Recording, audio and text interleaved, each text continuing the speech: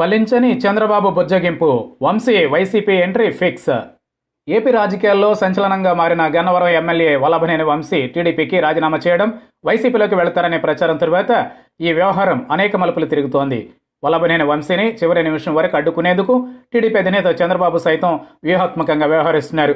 పార్టీలోనే ఉండమని సూచిస్తూ మరోవైపు ఆయనతో చర్చల కోసం ఇద్దరు నేతలకు చంద్రబాబు బాధ్యతలు అప్పగించారు. విజయవాడ కేంద్రంగా జిల్లా పార్టీ సమావేశం ఏర్పాటు చేసినా వంశీ హాజరు కాలేదు. చంద్రబాబు నియమించిన ఇద్దరు సభ్యులతోనే ఆయన మాట్లాడలేదు. అదే సమయంలో వంశీ ఎటువంటి తప్పు చేయలేదని, ఆయన మీద అక్రమంగా కేసులు పెట్టారంటూ చంద్రబాబు వ్యాఖ్యానించారు.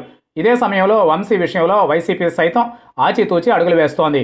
వంశీ వ్యవహారంలో ఎలా ముందుకెళ్లాలో, ఏం చేయాలో, ఎటువంటి వ్యూహం అమలు చేయాలనే అంశంపైన సీఎం జగన్ ఆలోచన స్పష్టంగా ఉన్నట్లు తెలుస్తోంది.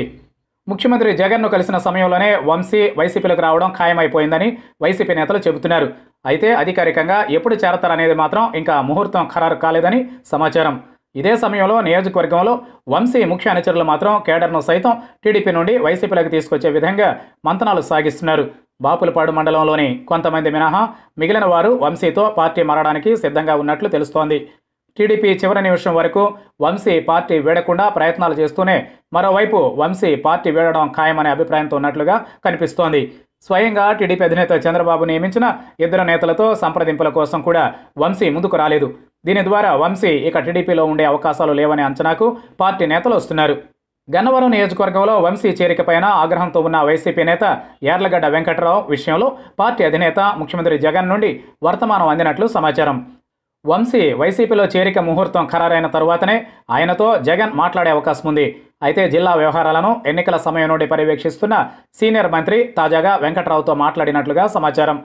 వంశీ రాకపైన అభ్యంతరం వ్యక్తం చేయవద్దని, చేరిక ముహూర్తం ఖరారైన వెంటనే ముఖ్యమంత్రి మాట్లాడతారంటూ బుజ్జగించారు.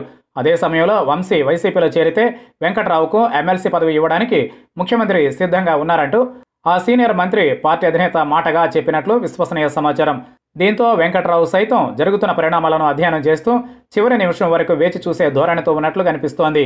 వల్లభనేని వంశీ టీడీపీకి రాజీనామా చేసినా వెంటనే వైసీపీలో చేర్చుకోకూడదని ముఖ్యమంత్రి జగన్ ఆలోచనగా స్పష్టమవుతోంది. అందులో భాగంగా అనధికారికంగా టీడీపీలోనే ఉంటూ వైసీపీతో టచ్లో ఉండే విధంగా వంశీ వ్యవహరించనున్నారు. పార్టీ అధినేత వంశీ పైన క్రమశిక్షణ చర్యలు తీసుకోలేని పరిస్థితులు కల్పించే క్రమంలో భాగంగానే ఇప్పుడు అడుగులు వేస్తున్నట్లు తెలుస్తోంది. దీంతో వంశీ పార్టీ వదిలి వెళ్లేదాకా టీడీపీ ఏం చేయలేని పరిస్థితి ఏర్పడింది.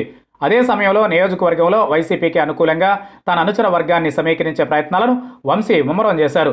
మరోవైపు వైసీపీలో వంశీ రాకను వ్యతిరేకించే వారిని బుజ్జగించే ప్రయత్నాలను వైసీపీ నేతలు ప్రారంభించారు. దీంతో టీడీపీలో అనిశ్చితి కంటిన్యూ అయ్యేలా చేయడమే ముఖ్యమంత్రి జగన్ వ్యూహంగా స్పష్టమవుతోంది.